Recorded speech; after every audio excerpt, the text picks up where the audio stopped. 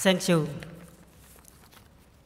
Ladies and gentlemen, today I'm very grateful for the opportunity to tell you about the real situation in Cambodia.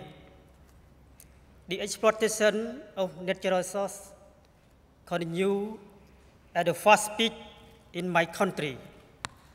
Forests are being destroyed, poor people and indigenous people are losing land and livelihood to private companies, whose goal is short-term profit. This has led to the destruction of protected area and one of the highest deforestation rate in the world. I am a part of growing movement to resist this and to protect our country.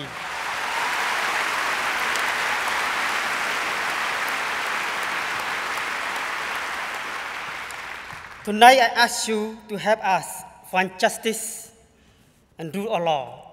Our government still see environmental defender as troublemaker, as enemy, and crony companies are biggest problem for nature and livelihood conservation in Cambodia.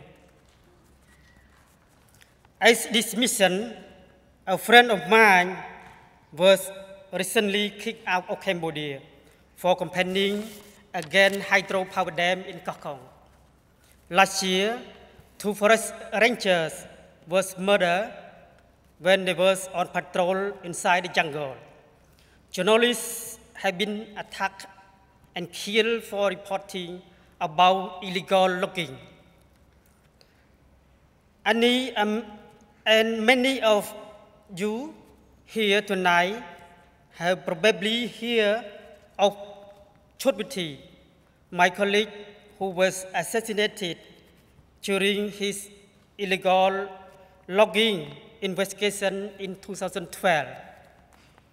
As I have experienced personally, the dangers to activists are real. Now is the time to act before it is too late.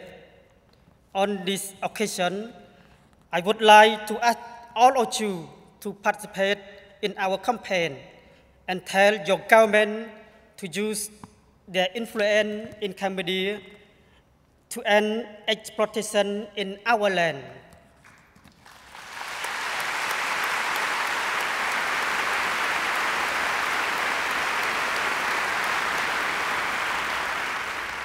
The forest does not belong to only me. It also belongs to you, and it also belongs to the people around the world. Ladies and gentlemen, please join us to fight against illegal logging in Cambodia.